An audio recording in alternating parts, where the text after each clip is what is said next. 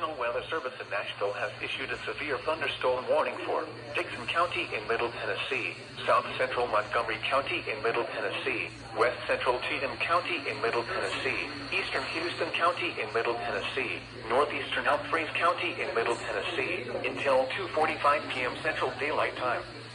At 2:05 p.m. Central Daylight Time, severe thunderstorms were located along a line extending from 13 miles east of Arrington near Waverly, moving east at 30 miles per hour.